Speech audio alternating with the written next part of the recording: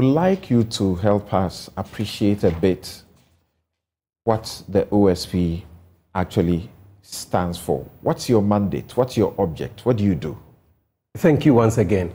The Office of the Special Prosecutor is an independent law enforcement agency and a prosecutorial office.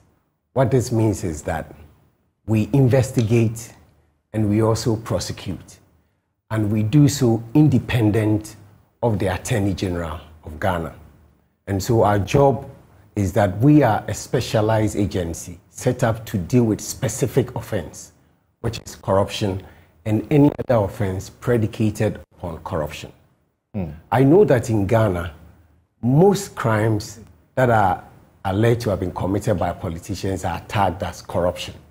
But when we say corruption, it is a term of art, and for us, under our law, what constitutes corruption is clearly defined.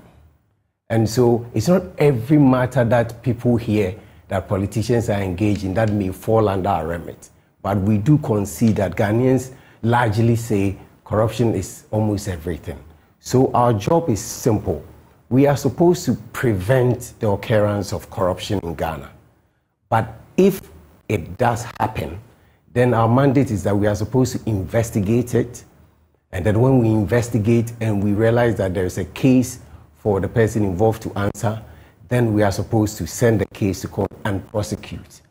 And we do all this independent of the Attorney General of Ghana. Some people have said that we have to go and get permission from the Attorney General. That's not true. We do all these independent of the Attorney General.